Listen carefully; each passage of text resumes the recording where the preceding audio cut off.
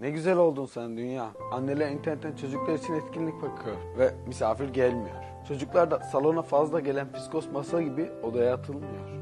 Ne güzel oldun sen dünya. Müdürlerin mevki için misafir salonlarında beklettiği yaşlılardan ziyade herkes mahallesinde kimsesiz yaşayan yaşlıları fark etti. Hatta dün onun tezgahını kıran zabıtalar bugün alışveriş poşetlerini evine getiriyor. Ne güzel oldun sen dünya. Hep tek kişi bindikleri milyonluk arabalarına insanlar pencerelerinden bakıyor. Konserlerine katılabilmek için cep telefonumuzu sattığımız sanatçılar sırf unutulmamak için evlerinden canlı konser veriyor. Ne güzel oldun ya.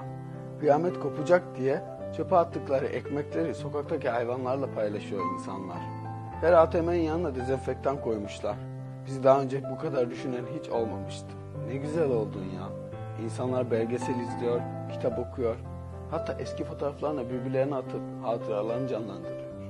Sırf evlendim demek için yuva kurmaya kalkan insanlar 24 saatten fazla birbirleriyle kalınca kendilerine tahammül edemediklerini öğreniyorlar. Islıkla çağırdığınız garsonda, eşyaları sırf katlayacak diye mağazalarda salladığınız o mağaza çalışanları da, haddinden fazla önem yüklediğiniz liderler de, herkes aynı dertle boğuşuyor. Ve şimdi hepiniz sırf keyfe dövmeye kalktığınız sağlık çalışanlarına emanetsiniz.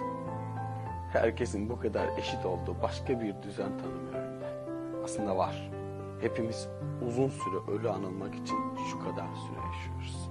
Ve önemli olan bu süreyi ne kadar güzel harcadığımız. Zamanınızın kıymetini bilin.